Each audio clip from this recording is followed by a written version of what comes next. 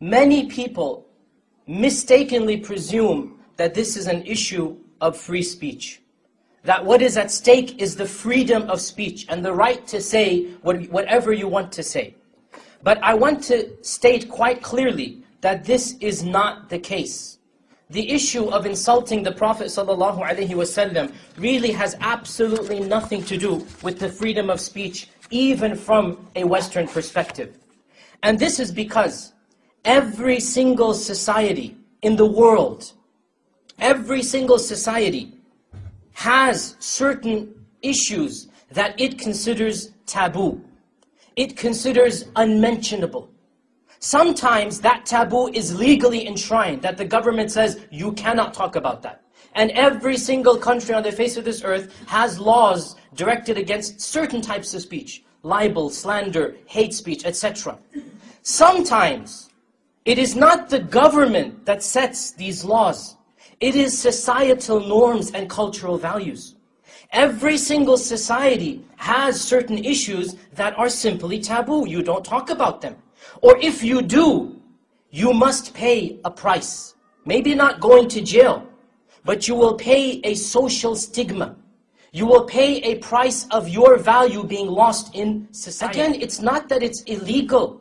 It's that every society, every culture has, as I said, a line that you don't cross. Now, it just so happens that the honor of our Prophet ﷺ doesn't exist beyond that line for them.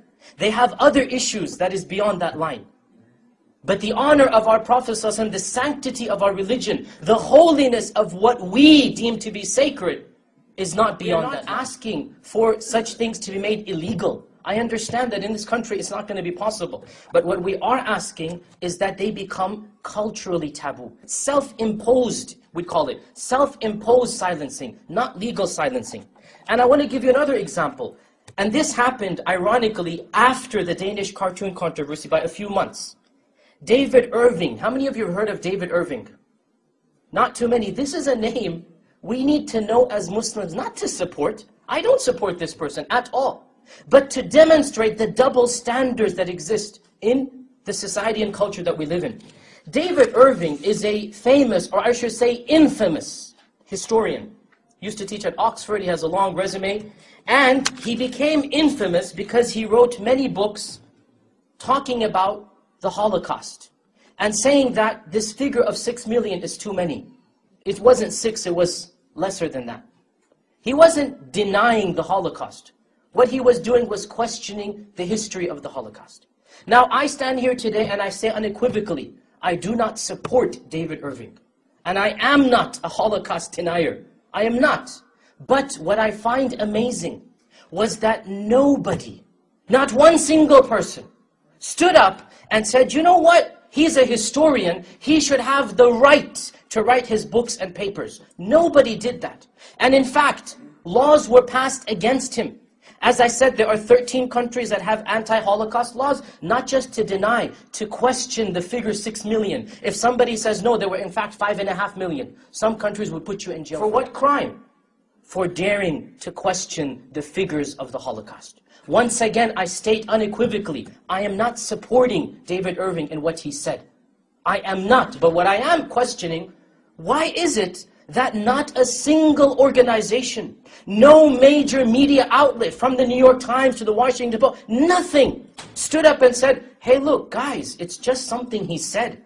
Allow him the freedom of speech. Why isn't he allowed to say what he wants to say? He's being put in jail in a foreign country as a British citizen, being jailed in Austria simply because he wrote an academic book about the Holocaust. We're not supporting somebody like that.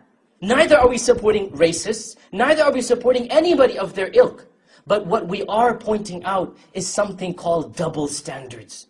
Why is it that when we criticize those who make fun of our Prophet ﷺ, we're labeled intolerant, we're labeled backward, we're labeled this and that, and yet all of these people, when they say things that are, in all honesty, less insulting to the people who follow this religion, the Prophet ﷺ, no matter how much we all, of course, are against the Holocaust, but it's not making fun of Musa alayhi salam, it's not making fun of their Prophet, And no doubt for the Yahud, their prophet and their God is more sacred to them than any historical event. Similarly for us, our prophet, our God, our book is more sacred and holy for us than any historical incident. And so this person is put in jail and nobody supports him. Everybody is for the fact that he should be punished. Every single person. So the double standards are quite clear. And I think that if we want to get involved in this area, in this arena, we need to be very aware that every society has its zone, that they feel comfortable poking a few jokes here and there, and then there are self-imposed lines that respectable members of any society simply cannot cross. And if they do cross it, they have to face the consequences, if not legally, at least socially. And I just want to point out before I move on, that 50 years ago or 100 years ago, it was possible to say things about African Americans that you can't say now. It was possible to say things about our theological cousins of the Yahud that you cannot say now. What happened? They worked, they strived, they made it such that those issues become taboo. What did the Jews do? What did the Yahud do? They fought, they strove, they educated the people, and they made these issues culturally taboo. So we as Muslims need to do the same thing. We're not asking for laws to be passed. At least I am not. Because I understand the freedom of speech as it works in this country. You're not going to get any laws passed. What we are asking is cultural sensitivity. Be that as the case is, the question arises, what do we do in the light of such harsh attacks? There is a general trend in the history of not just our ummah, of all ummahs, that prophets and righteous men are ridiculed in one way or another. And it is psychologically gratifying for those who reject the message to reject it based upon rejecting the messenger rather than the message. When you cannot attack the message, you begin to attack the messenger.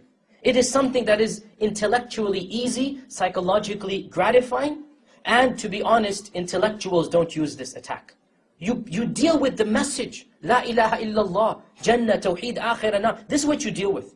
But to attack the messenger instead of the message is a tactic that has always been used by the riffraff, by the people, by the masses. It's nothing new. So realize this. Secondly, the general rule of the Quran is that we respond to such vitriolic attacks with kindness and intelligence and piety. This is the general rule. We respond by showing we are the better of the two. We respond like Allah Azza wa Jal says, وَجَادِلْهُمْ بِالَّتِي هِيَ أَحْسَنُ. Argue with them in the best manner. And if you cannot respond with nobility, then my advice is do not respond, period. If you cannot respond with nobility and akhlaq, then do not respond. And that is exactly what Allah Azza wa Jal says. When the average Muslim is offended, when the person comes and tries to ridicule him, وَإِذَا خَاطَبَهُمُ الْجَاهِلُونَ قَالُوا سَلَامًا. When the foolish come and they try to argue with them, they say, salama, peace, I have better things to do with my time. If you cannot respond academically, intellectually, if you cannot respond with akhlaq and manners, don't respond. Just say, salama. And console yourself with the fact that when you hear these things, your blood boils indeed. But it wasn't just your blood that was boiling. The Prophet ﷺ, do you not think he was affected? Do you not think he was affected by what people said? Allah said in the Quran to him, Surah Al-Hijr, verses 97 to 100, وَلَقَدْ نَعْلَمُ أَنَّكَ يَضِيقُ صَدْرُكَ بِمَا يَقُولُونَ. We know that your heart is constricted because of what they say. The Prophet ﷺ, he felt narrow, he felt a constriction in his heart. What was the response? فَسَبِّحْ بِحَمْدِ رَبِّكَ وَكُمْ مِنَ السَّاجِدِينَ. Praise your Lord and prostrate to Him. Get involved in the worship of Allah. وَعْبُدْ رَبَّكَ حَتَّى يَأْتِيَكَ الْيَقِينَ. And worship Allah until death comes to you. You're not going to respond to every single riffraff. You're not going to respond to every barking dog. Let them bark. You have better things to worry about. This is what our Prophet ﷺ is told. So don't let it dishearten you to the level that you close your productivity. You do what you can, and you aim for higher goals. And the last and final point. If you do respond, do so with academic integrity. Don't change the religion. Don't distort our own history. Because not only is this impermissible and unethical, you're opening up a very, very dangerous door. If you cannot defend except by distorting your own religion, then in all honesty, you are opening up a more evil door than what those people said. If you cannot defend except by distorting or denying what is true, then you are not qualified to defend. And leave it to those who are many ways of defending his honor. And to be brutally honest, the best way to defend the honor of our Prophet ﷺ is not through academic debates. It's not through fancy rhetoric. It's not through meeting people and discussing things with them, but rather through simple and sincere action, through humility, through humbleness, through sincerity, through good akhlaq.